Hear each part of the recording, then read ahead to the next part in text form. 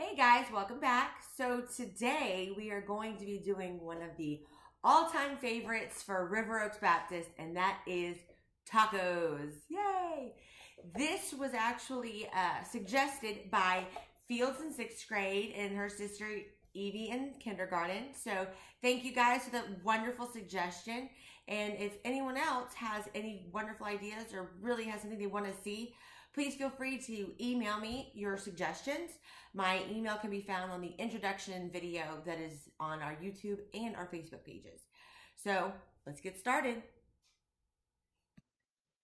For this recipe, you will need 1 tablespoon of chili powder, 2 teaspoons of onion powder, 2 teaspoons of garlic powder, 1 teaspoon of cumin, 1 teaspoon of paprika, 1 teaspoon of oregano, and half a teaspoon of salt.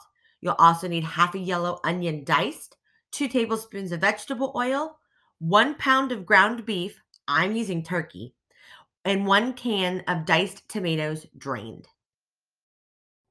All right, so we have all of our spices mixed up together right here. So as you see, it makes plenty of taco seasoning.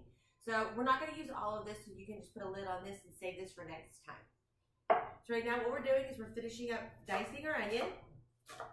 We've got our pan over here on medium heat, getting hot.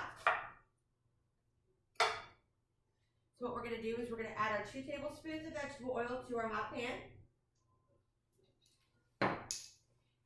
And now we're going to sweat our onions.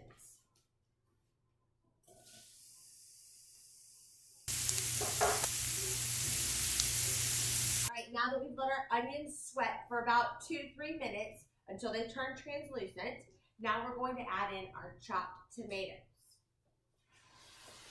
It's going to sizzle, that's okay. We're going to kind of want to cook some of this moisture out, so we're going to cook for an additional 2 to 3 more minutes. Yum! Right, now we've cooked down our onion and tomato mixture so there's no more moisture pooling in the bottom.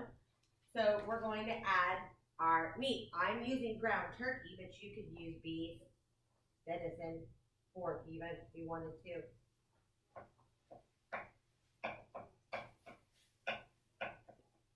We're going to chop it up really, really well in there, and we're going to let this cook for about an additional 5 minutes or until there's no more pink left in the meat. Step to making your very own taco meat is the taco seasoning. You're going to put about 2 tablespoons worth in. Like I said, you're going to have stuff left over, so just go ahead and save that for next time.